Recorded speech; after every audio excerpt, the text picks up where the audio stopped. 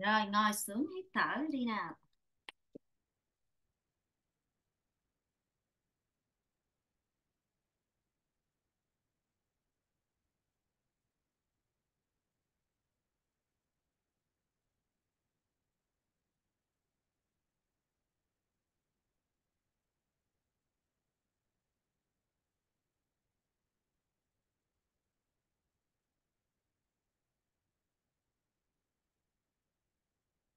Ngồi thẳng lưng lên,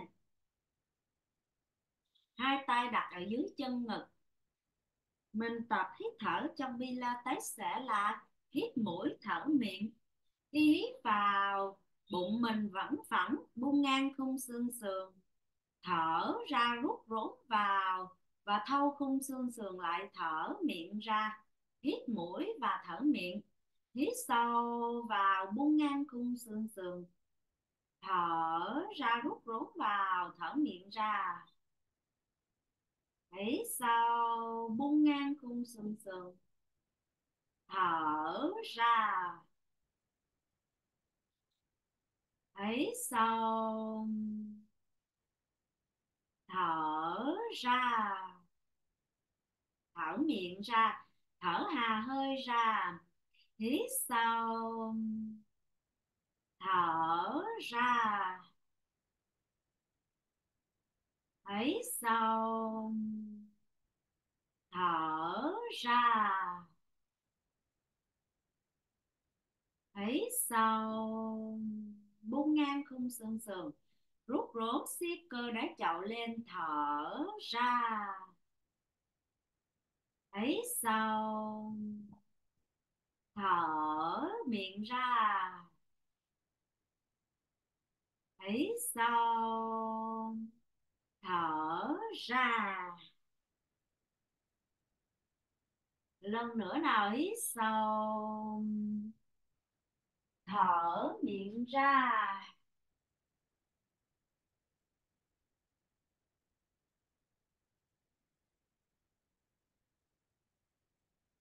Hít sâu vào, mở ngang tay ra, nghiêng người qua phải, thở ra. Thở miệng ra. Hít sâu. Nghiêng qua trái, thở ra. Hít sâu. Hạ tay xuống, thở ra. Ngồi xích tới đầu thảm, hai chân co rộng bằng vai, hai tay ôm đùi sau. Hít sâu vào, từ từ cong lưng ra phía sau, siết cơ bụng lại, thở ra. Nâng lên, hít sâu vào, hai tay song song, cong lưng ra sau, thở ra. Lên, hít sâu vào, thở ra. Hít sâu. Thở ra, cuộn từng đốt sống xuống, siết chặt cơ bụng. Lên, hít sâu vào, thở ra. Hít sâu vào, thở ra. Từ từ cuộn lưng xuống luôn, hai chân co, hai tay ra sau gáy. Hít sâu vào, siết chặt cơ bụng, nâng lên, thở ra. Hít sâu, hai lên, thở ra. Hít sâu, ba lên, thở ra. Hít sâu, bốn lên, thở ra. Hít sâu, năm lên, thở ra. Hít sâu, sáu, thở ra. Hít sâu, bảy, thở ra, siết chặt cơ bụng lại. Hít sâu, tám lên, thở ra. Hít sâu, nâng hai chân lên, vuốt mũi chân ra, nâng đầu lên, siết cơ bụng lại. Rồi đạp hai bàn chân, căng gót đi nào, căng gót, đạp hai bàn chân, đẩy thẳng gối ra 80 độ, siết chặt bụng dưới lại, thở. Hít sâu, hai, thở. Hít sâu, ba, thở. hít sâu. 4, thở chắc cái bụng lại, hít sâu. 5, căng gót đạp ra, thở, hít sâu. 6, thở, hít sâu. 7, thở, giữ lại, nâng đầu lên, gập tay, siết cơ bụng lại, gập. 1, 2, 3, 4, 5, 6, 7, 8, 9, 10. Tiếp 10, 9, 8, 7, 6, 5, 4, 3, 2, 1. Hạ đầu xuống, đăng tay sau gáy, hạ đầu. Co gối về, duỗi chân ra, siết cơ bụng lại, hít thở đều đi nào. Hít sâu, thở ra.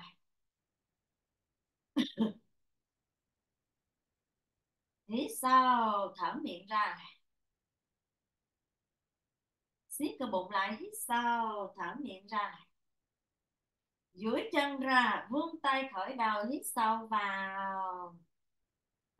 Siết cơ bụng, cuộn từng đốt sống lên, thở ra. Hít sâu, cuộn từng đốt sống ra sau, lên, thở ra.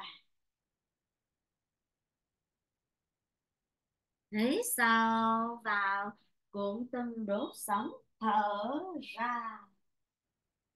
Hít sâu, cuộn từng đốt sống, lên, thở ra. Hít sâu, cuộn từng đốt sống ra sau, lên, cuộn từng đốt sống, chân phải lên, thở ra. Hít sâu vào, ra sau, trái lên, thở ra, chắc bụng lại lên. Hít sâu vào, thở ra, phải lên. Hít sâu vào, trái lên. Hít sâu vào, phải lên, thở ra. Vuốt mũi chân ra, hai tay nắm chân phải, siết sâu, thở giữ. Siết sâu, thở. 5, 4, 3, 2, 1. Cuộn lưng xuống và nâng chân trái lên đi nào. Vừa cách sàn, chân trái vừa cách sàn, siết cơ bụng. Đổi chân, nhịp 2 nhịp. Đổi, đổi, đổi, đổi, đổi, đổi, đổi, đổi, đổi, đổi.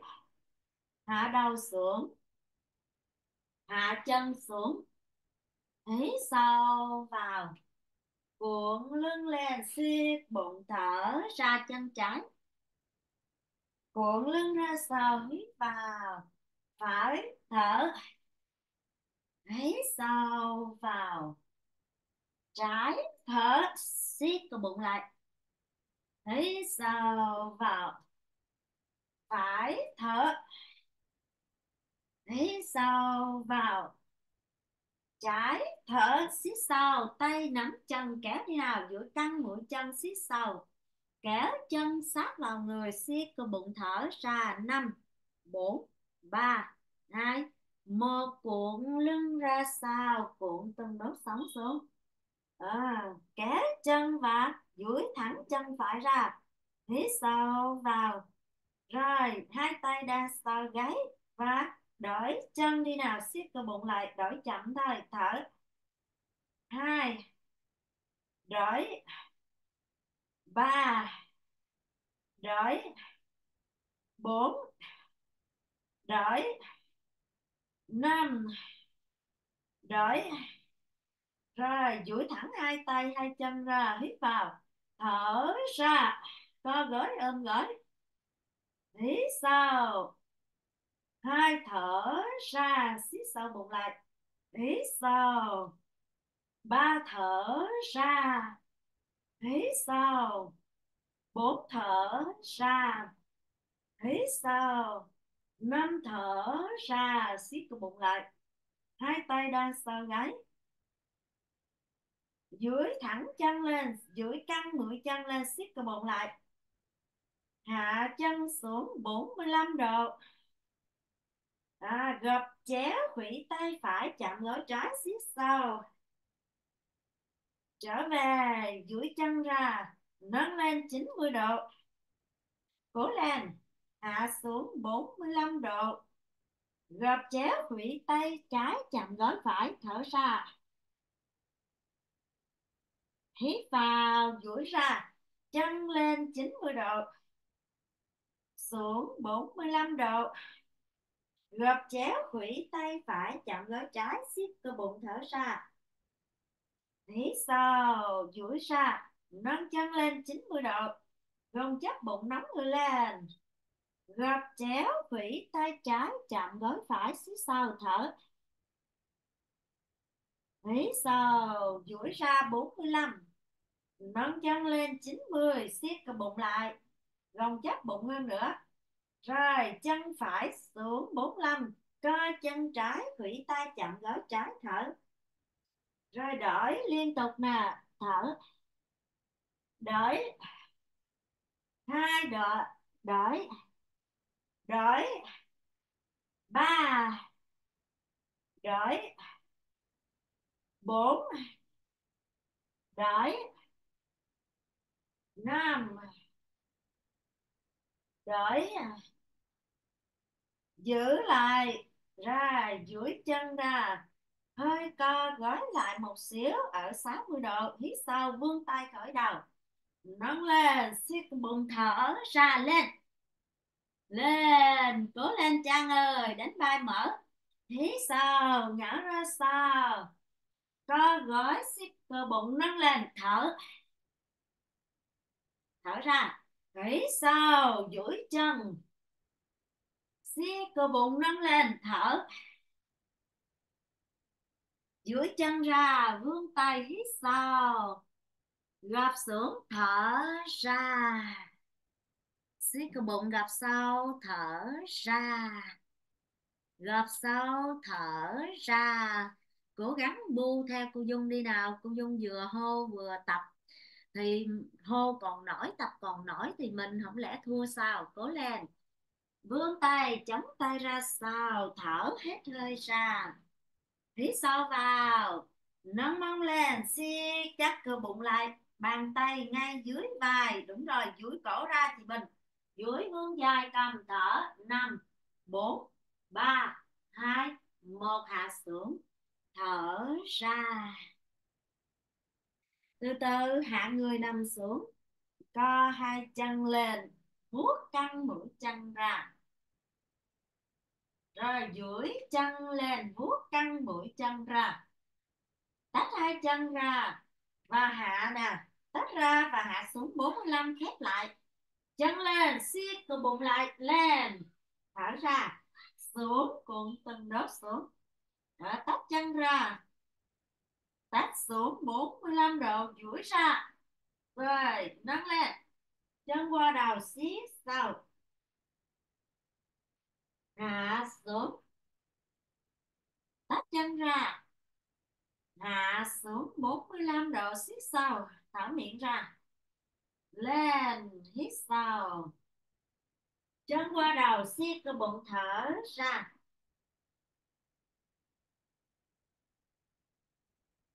Cuộn từng đốt sóng xuống. Tách chân ra. Thở đi nào, thở sâu. Tách ra, khép lại. Chân lên, qua đầu.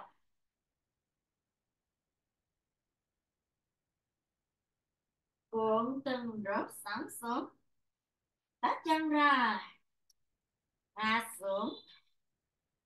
Khép lại, lên, chân qua đầu.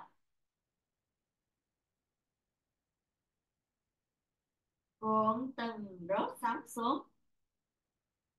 Tách chân ra. Hạ xuống và khép lại, lên. Cuộn từng đốt sóng xuống. Tách ra. Lên.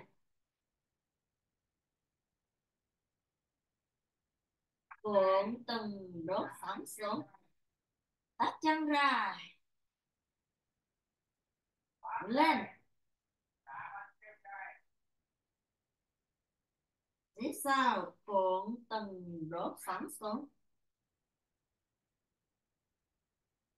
hít sâu của bụng lại, từ từ nâng người lên, vươn căng lên, siết sâu, vươn căng siết sâu, 5 4 3 2 1, hít sâu, trường tới gập xuống, thở ra, siết cơ bụng, thở ra, siết sâu, thở ra,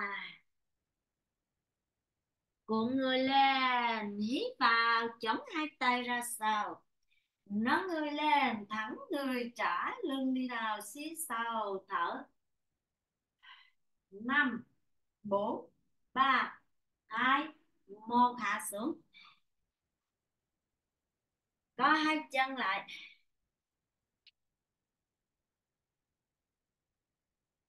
co hai chân và chống tay, chống tay thẳng với lại cái hông mình, rồi nâng người lên, duỗi thẳng chân trên ra, tay sau gáy, tay sau gáy, hít sâu vào, nâng chân lên, nâng chân lên, hạ chân xuống, rồi nâng gối dưới lên, chạm vào khuỷu tay, thở ra, hạ xuống, hít vào, nâng chân lên, siết cơ bụng lại, thở xuống, hít vào, bám chặt và gối chạm khuỷu tay, thở ra, hít vào, nâng chân lên, hạ xuống, gối chạm khuỷu tay, thở ra, hít sâu vào, nâng chân lên, hạ xuống, gối chạm khuỷu tay, thở ra,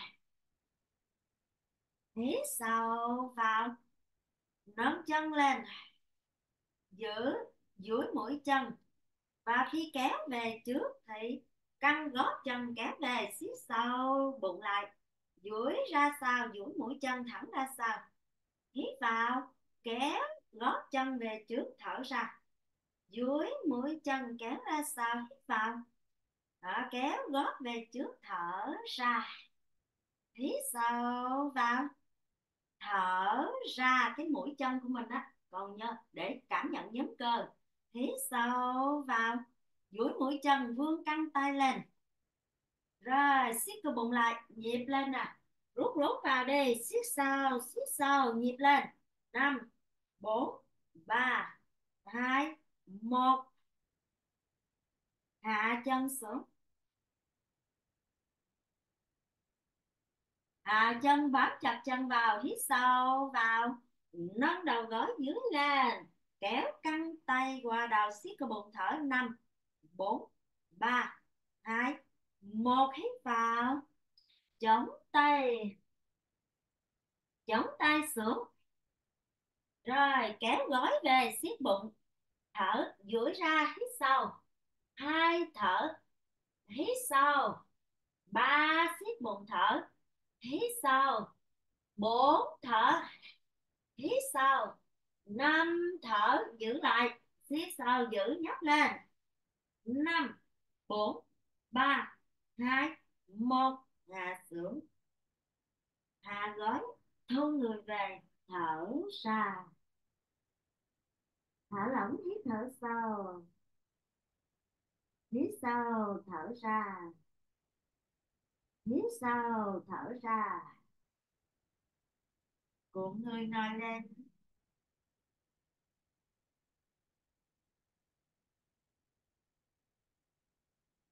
cuộn người ngồi lên và đổi bên,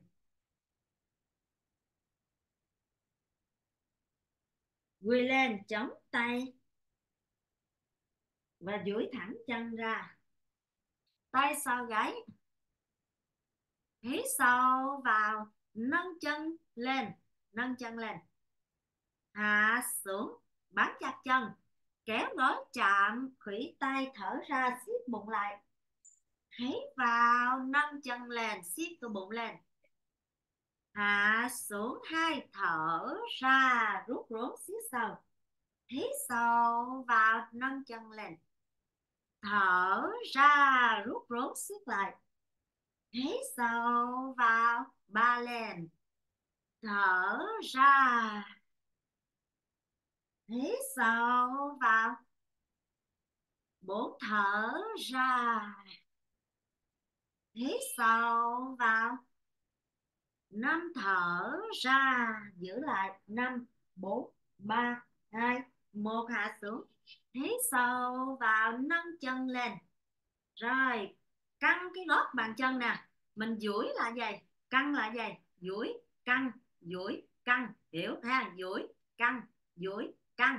Giờ nè, căng gót kéo về trước, siết cơ bụng thở ra, duỗi mũi chân kéo ra sau, hít vào, căng gót chân kéo về trước, thở ra, 2, hít sâu vào, căng gót chân kéo về trước, siết cơ bụng thở ra, hít sâu, 3, thở ra, hít sâu, 4, thở ra, siết bụng lại, hít sâu, 5, thở ra, giữ lại, 5, 4, 3, 2, 1, hít sâu, đặt chân xuống, siết cơ bụng, vươn căng tay ra, hít sâu vào, từ từ nâng chân lên, siết sâu, thở, 5, 4, 3, 2, 1, hít sâu vào, chống tay xuống, chống hai tay, siết cơ bụng lại, chống chân, nâng đầu gối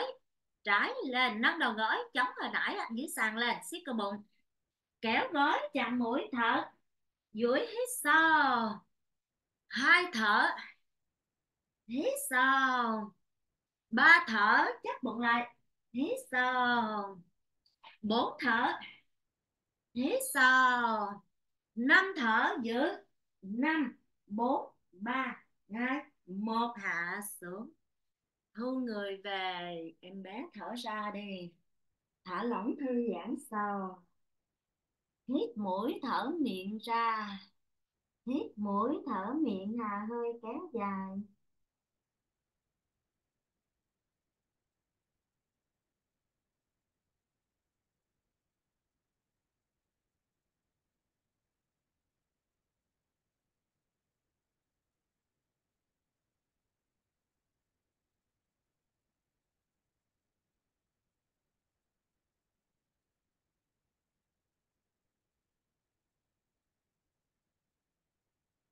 chống tay chân, nâng người lên, cúi xuống thở ra, bước chân phải lên, hít sâu vào, đứng lên, đứng lên, vươn hai tay lên, hít sâu, tấn hai gối xuống là hai góc vuông, tay ra sau, siết chắc cơ bụng, thở ra, vươn dài đỉnh đầu lên, rút rốn, thẳng người, hai lên, hít sâu, thở ra, 3, hít sâu, thở ra,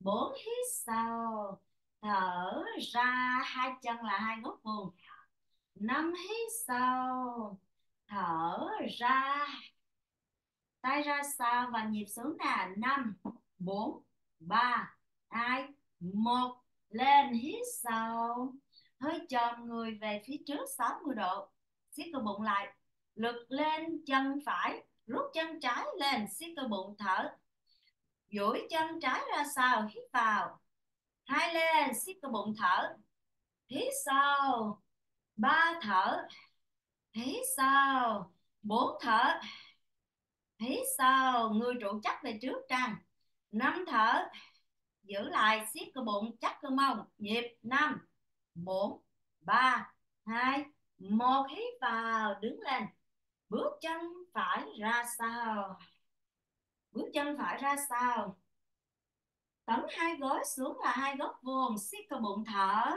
ra, thở miệng ra, lên, hít sâu, hai, thở ra, hít sâu, 3, thở ra, hít sâu, 4, thở ra, hít sâu, chắc cơ bụng lại, 5, thở ra, siết sâu lại, giữ, nhắc xuống, 5, 4 chắc cả người. 3, 2, 1.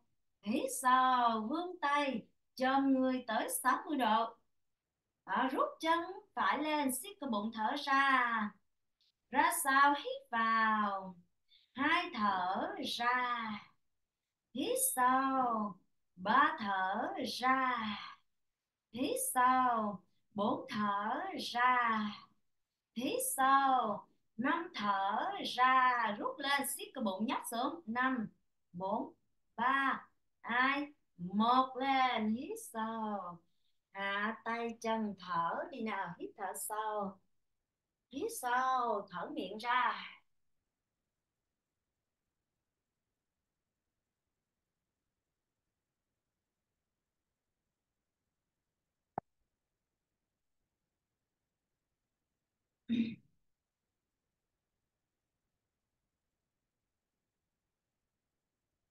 Mai Trang yếu quá nha Trang.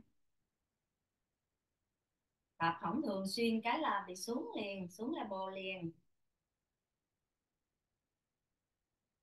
Hai chân bằng vai, hơi mở mũi chân ra một xíu. Hai tay quạt ra phía sau. Hít sâu vào, tống gối vươn tay, siết cơ bụng, thở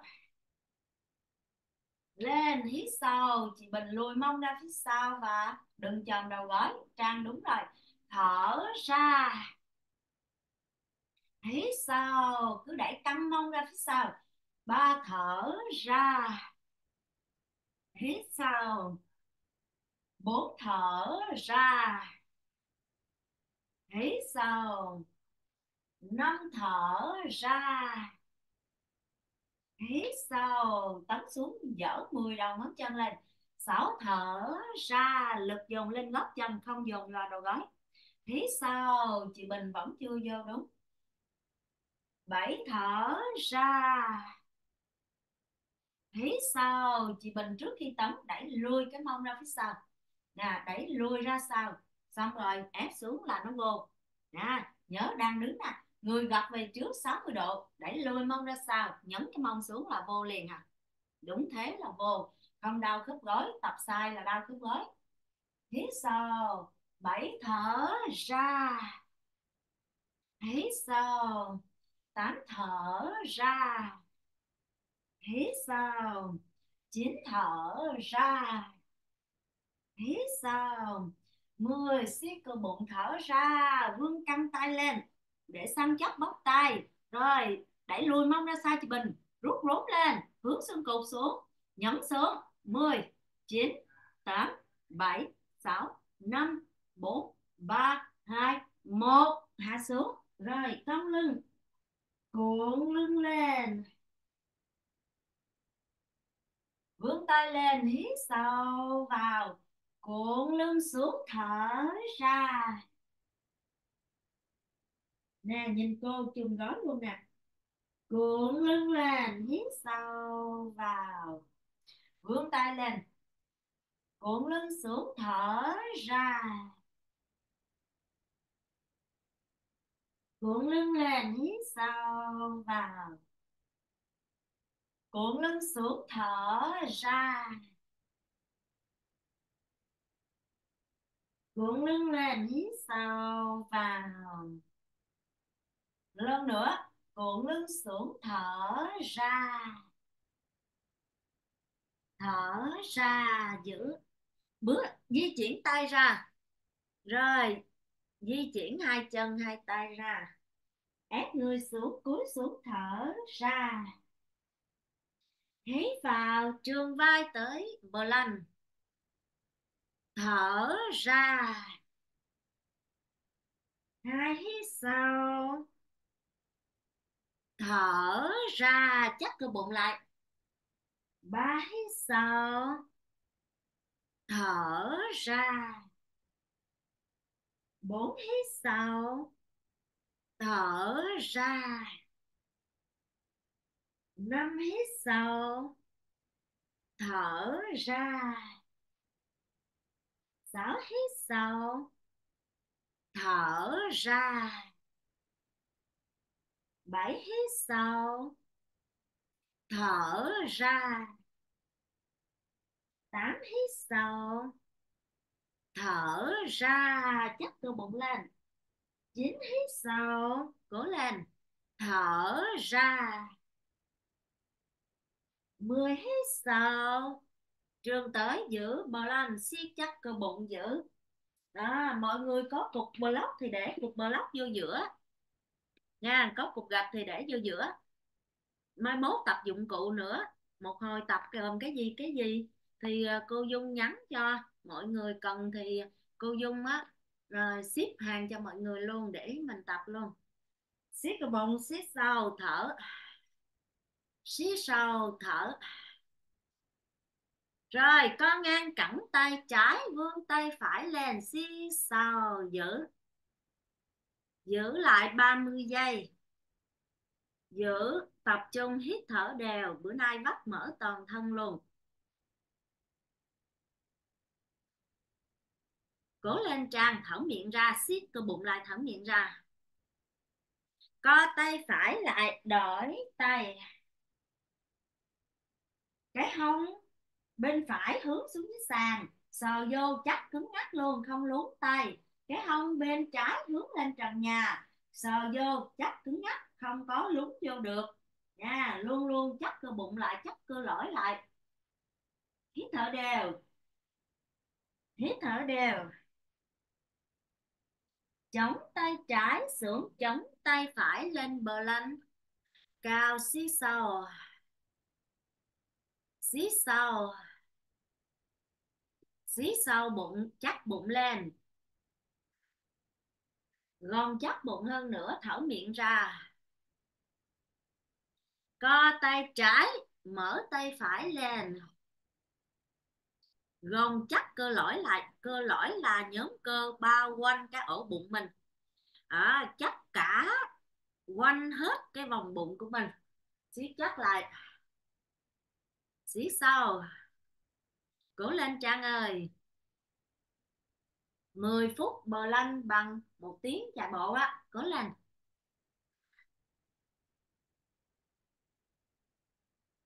Co tay phải, lật tay trái lên, siết sâu. Thở miệng ra. Rút rốn, siết cơ bụng lại, thở miệng ra.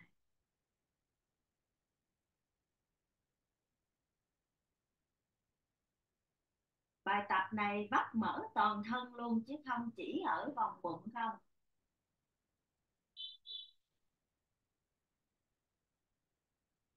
Chống tay trái, chống tay phải lên.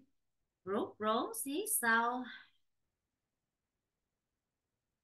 Rút rốn, siết sâu, thở ra. Không nghe đau lưng là được, cứ gồng bụng lên là không đau lưng. Còn thả lỏng bụng xuống, gồng vô thắt lưng là sẽ đau thắt lưng.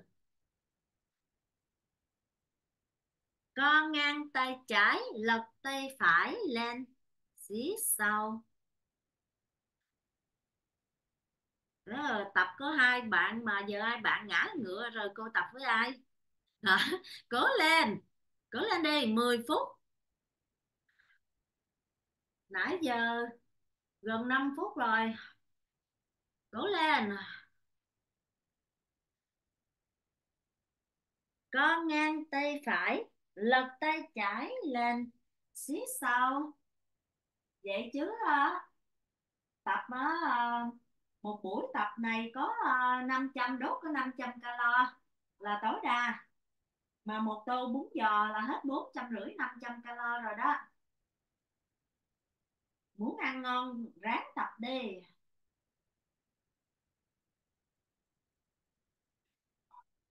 Ổ bánh mì hết 300, 350 calo. Tập suốt yoga mà suốt nặng luôn á mới là được 300, 350 calo. Còn Pilates này á, thì tập nặng như vậy thì mới được 500 calo. Mà đói quá, thèm quá, thấy mình tập nặng quá, lao lực mệt mỏi quá rồi, quất một tô bún giò vô xong luôn. Quất tô bún giò còn chấm thêm ổ mì nữa. Là coi như đi tôi cái buổi tập rồi mà còn thâm thục nữa nha. còn thâm hụt vô nữa đó. Cho nên nó đừng có mà thấy tập nặng nề là lại ăn trừ, là thế nào cũng mập lên hả, chứ không ốm được. Co tay trái lật tay phải lên, siết sau, cố lên bà cô. 7x bả vừa hô vừa tập được, không lẽ nào, không lẽ nào mình 9x mình làm theo không nổi. Chàng cố lên, 9x không thể nào thua 7x là được, cố lên. Nãy giờ cô chấp 10 đứa 9x rồi nha, cố lên. Suy nghĩ về cái bụng nhỏ eo thon, mặc cái đầm vô, mặc áo dài đi chụp hình Tết, ai cũng ngưỡng mộ luôn. Co tay phải đổi bên, phía sau thở. Suy nghĩ về cái bộ đầm đẹp ưng ý mà mình mặc không vừa, cất nó vô tủ rồi, bây giờ chuẩn bị mặc vừa rồi, cố lên.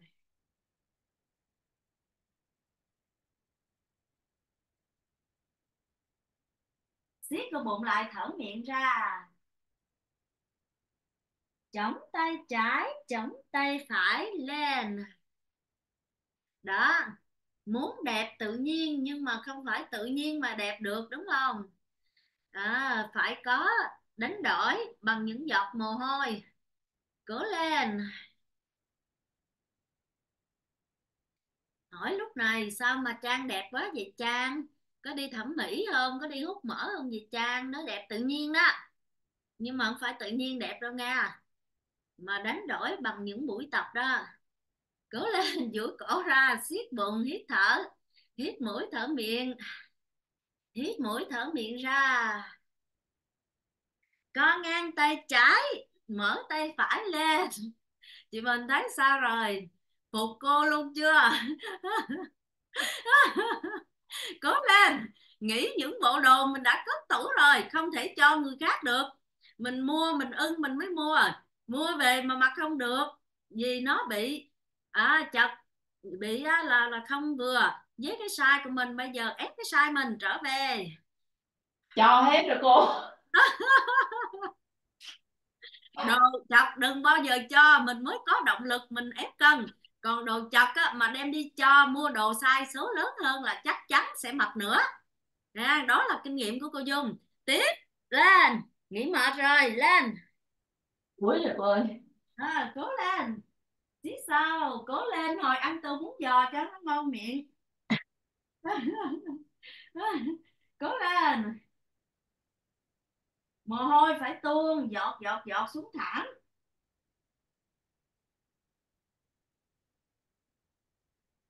Hồi trước cô Dung lên cân cũng đem mấy cái đầm đẹp ưng ý cho, xong giờ tiếc hụi hụi. Giờ rút kinh nghiệm, đầm nào mà chật cứ để đó đi. Năm nay chưa vừa, năm sau chưa vừa, năm sau đặt mục tiêu, chừng nào vừa thì thôi. Tiếp tục chống tay trái chống tay phải, gồng bụng siết bụng, đỡ mỏi tay Trăng ơi. Dồn tất cả thể lực nội lực vô cái chỗ bụng hết, đánh bay cái mỡ lì đó cho cô. Không để cho lỏng người là hai tay mình sẽ mỏi. Mình dồn trọng tâm vô cái chỗ bụng, chỗ mỡ mình cần đánh bay nó, tập trung ý chí vào nó, đánh nó lì, đánh nó phải thiệt giữ tợn vô nó mới bay được. Co tay trái lật tay phải lên. Hết nổi rồi cô ơi. à, Nãy giờ cứ nghĩ xong lên là coi như làm lại từ đầu rồi. Cô chấp nãy giờ rồi, cố lên. Mệt quá rồi. 2 phút nữa, 2 phút nữa đủ 10 phút rồi, 2 phút nữa cố lên. Pilates mình không lẽ đi thua với yoga? Yoga cũng làm được 10 phút mà, cố lên. Ước gì mà chồng cũng giống như mổ bụng thì có đánh đuổi mãi cũng không chịu đi ha, mà có đánh đi thời gian rồi cũng quay trở về. Ước gì chồng được vậy chị Bình nha. Co tay phải đổi. Cái mỡ này nó trung thủy lắm, nó trung thành lắm, nó không có đi được, cho nên cố lên, siết cái bụng, cố lên, thở ra. Cô tập như vậy cô tập được 40 phút á, 40 phút không rớt, không rớt mông không hạ người, liên tiếp như vậy 40 phút. Chống tay, chống lên xía sau, xía sau, cố lên, gần 10 phút rồi, cố lên rồi, gần chiến thắng bản thân mình rồi, vượt qua chính mình rồi, cố lên, xía sau, cố lên, rút rốn. 10, 9, 8, 7, 6, 5, 4, 3, 2, 1. Hạ đầu gối xuống, lui về, thở ra. Sung sướng rồi đây, tới khoảnh khắc sung sướng rồi.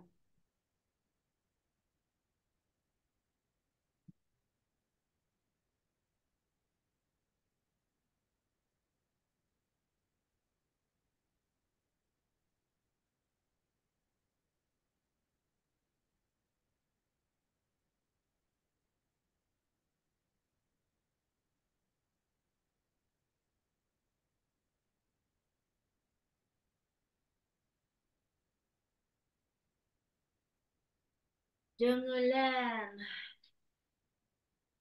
nằm xuống,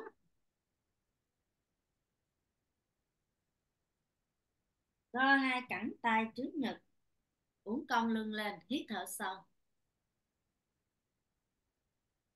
hít thở sâu vào.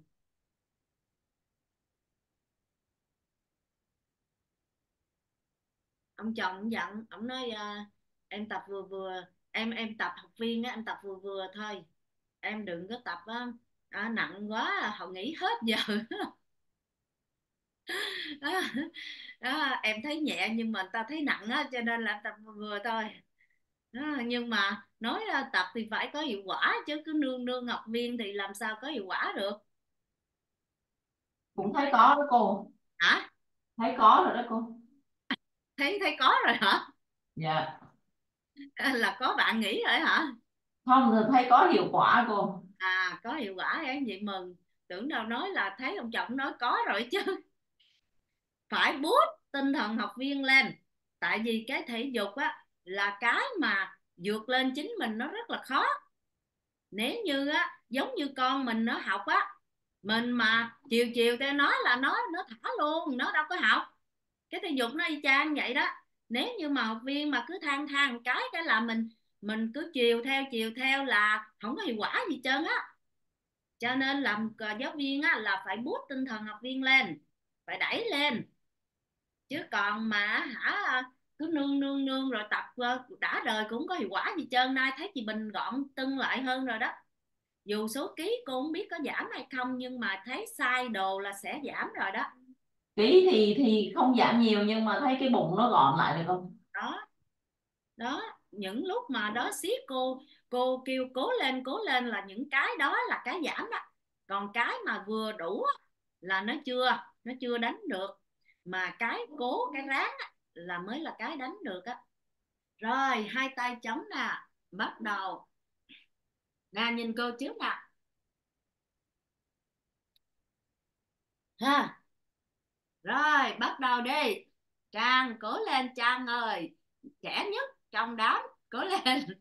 1, 2, 3,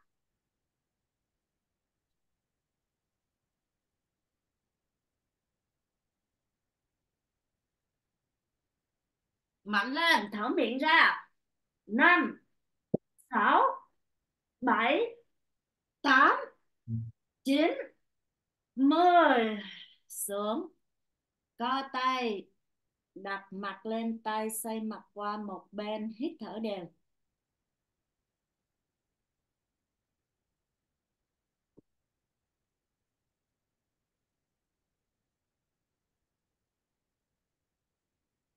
Hít thở đều,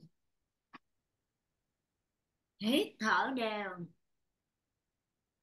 hít thở sâu vô, hít thở sâu, chống tay, nâng người lên, cúi xuống ép thở ra. Đi tay về phía chân, đi tay lên, đi chân về phía tay, đi chân ra, thở miệng, đi tay về chân, đi tay ra, đi chân về tay, đi chân ra,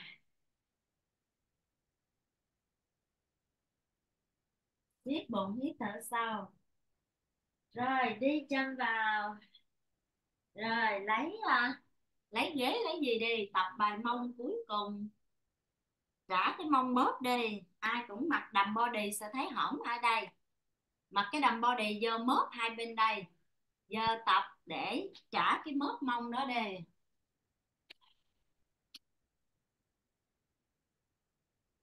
thở ra, thở ra, thở ra,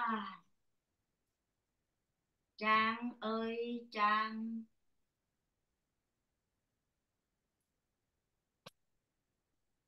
Rồi tay vịn lên, mở chân bằng vai, hai mũi chân hơi mở ra, nhõng gót chân lên hết cỡ, thẳng lưng siết cái bụng lại, rồi quạt nào, xí sau quạt,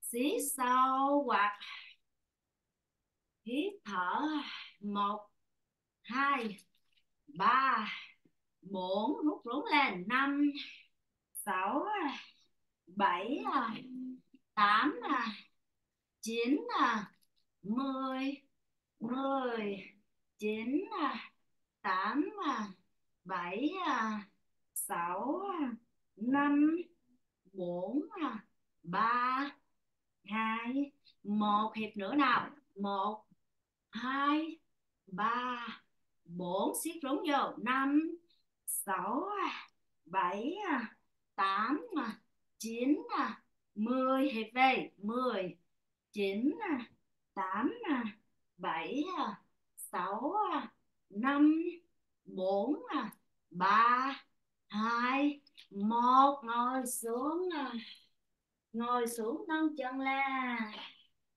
nâng chân lên đi nào, thư giãn, hít thở sâu, hít thở sâu, hít thở sâu,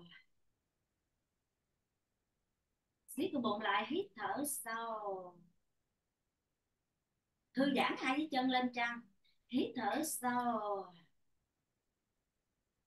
hít thở sâu, hít thở sâu, hít vào tách hai chân ra, thở ra, thở ra,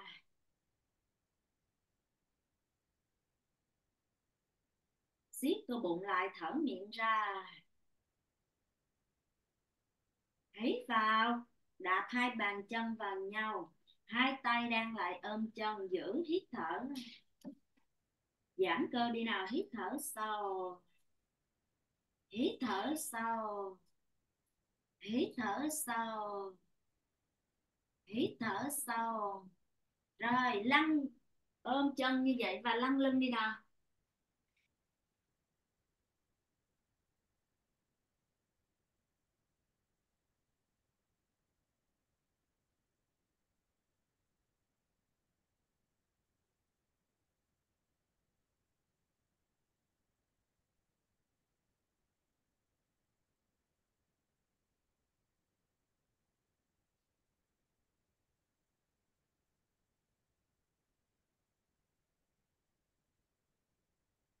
hít vào, hạ xuống, chồng chân phải lên chân trái, móc qua dưới ra luôn, móc lại, móc sau vào luôn, rồi tay, hai tay dang ngang, ngã đầu gối qua bên trái, xoay mặt qua phải, thở ra, thư giãn cái thắt lưng đi nào, hít thở sâu, thở ra,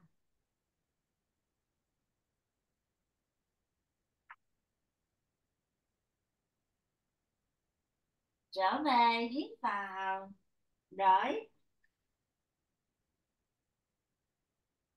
Rồi ngã qua, thở ra.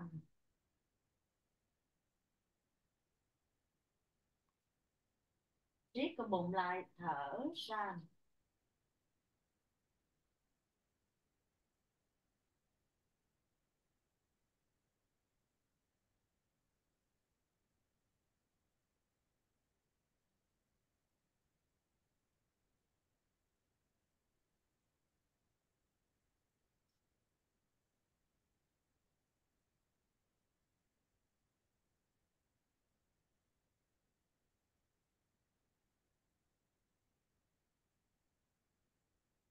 Trở về, hít sâu vào, mở chân ra, nâng tay chân lên vỗ vào nhau,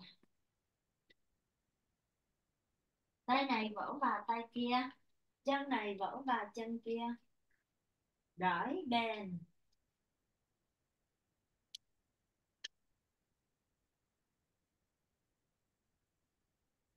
Co tay co chân vỗ vào nhau, vòng tay ôm gối ép đùi sát vào bụng ngực, nâng đầu lên mũi chậm gối, hạ đầu, lăn lưng phải trái,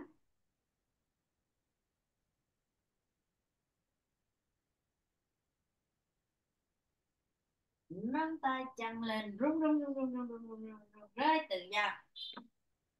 Chậm chậm xoay mặt qua phải, xoay qua trái, trở về giữa, duỗi thẳng cổ, cầm hướng vào ngực, hóp bụng ép sát thắt lưng xuống, buông lỏng ra, nằm thư giãn thở lỏng thật sâu, từ ngón chân cho đến đỉnh đầu.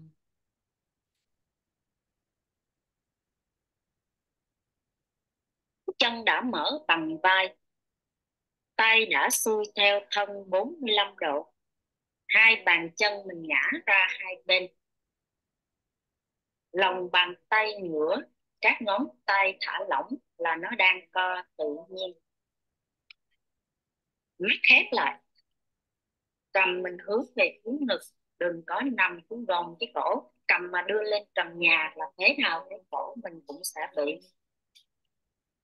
thoát vị hoặc là nhức mỏi, đơ cổ, cứng cổ, bó vai ở cổ.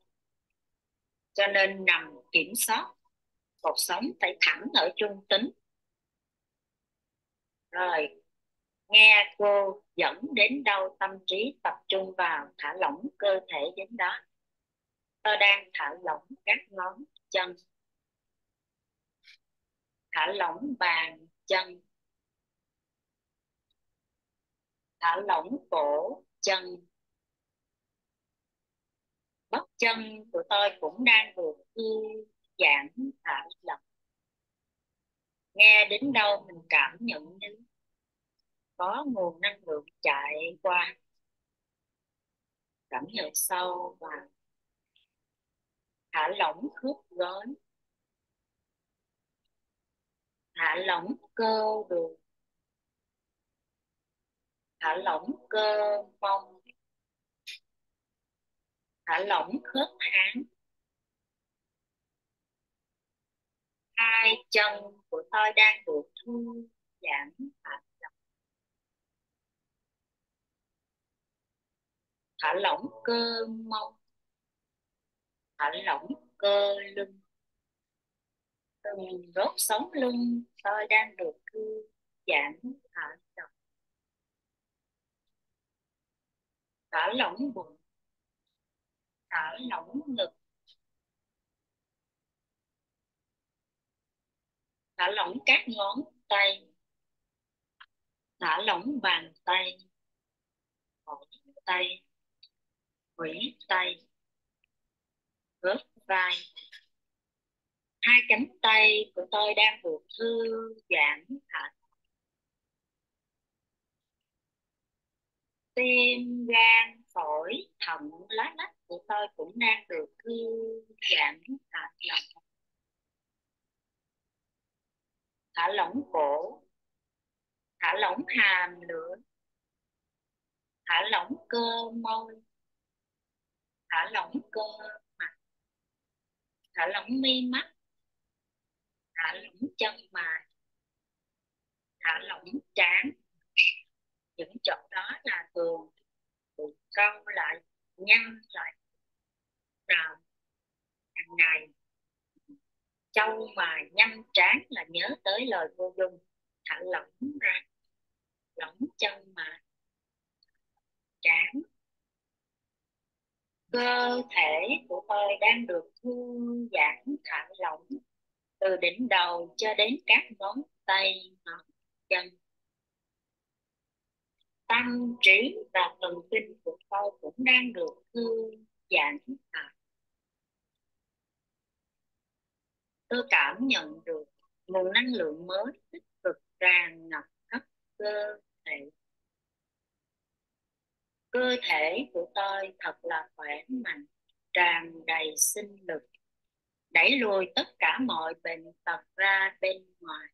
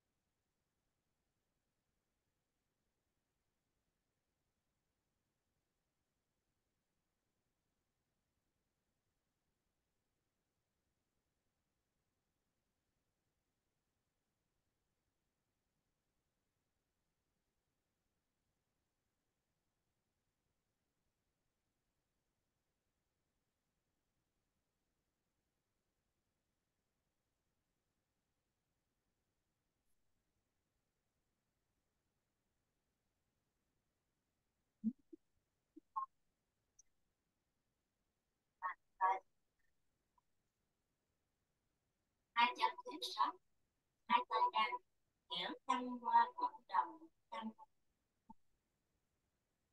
Co chân trái đặt bàn chân xuống, nằm nghiêng người qua phải, co tay phải chống xuống và cầm. Co gối, hai tay đỡ người, từ từ nổi lên. 10 ngón tay massage cho đầu đi.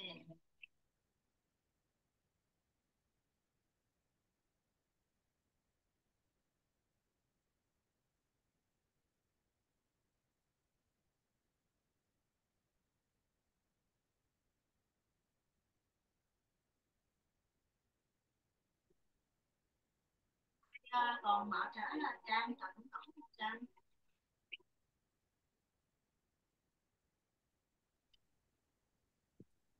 Cô nói cô chỗ này không mưa không nghe vậy? Em còn bệnh hay sao mà tao không hỏi người ta vậy? Không đau rồi. Để tập thêm vừa sức từ từ khỏe lại đã. Đang mệt rã luôn á cô mà ráng đu. Cảm hả? Nguyên combo luôn. Rồi mời nghỉ. Thì mình á già chứ gân lắm. Cô thì đâu thì cô quyết liệt á.